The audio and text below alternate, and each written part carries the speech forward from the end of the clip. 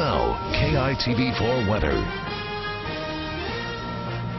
Aloha, thanks for checking out your forecast here at KITV.com. I'm meteorologist Cam Tran with a look at your surf and weather for this Monday. We've got some 2 to 5 footers for the North Shore, 1 to 3 for both your south and west, and 2 to 4 for your east.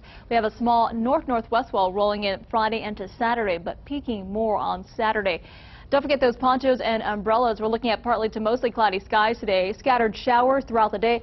Could see an occasional downpour or two. We've got an upper level disturbance that's increasing those chances for clouds and showers today. And because of that disturbance, we could see some slight chances for thunderstorms, primarily over Kauai, and a slight chance for Oahu.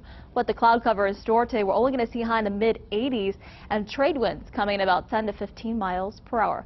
By tonight, we're looking at partly to mostly cloudy conditions, scattered showers again overnight, cooling down to 73 degrees with light trades at 10 to 15. Have a good Monday.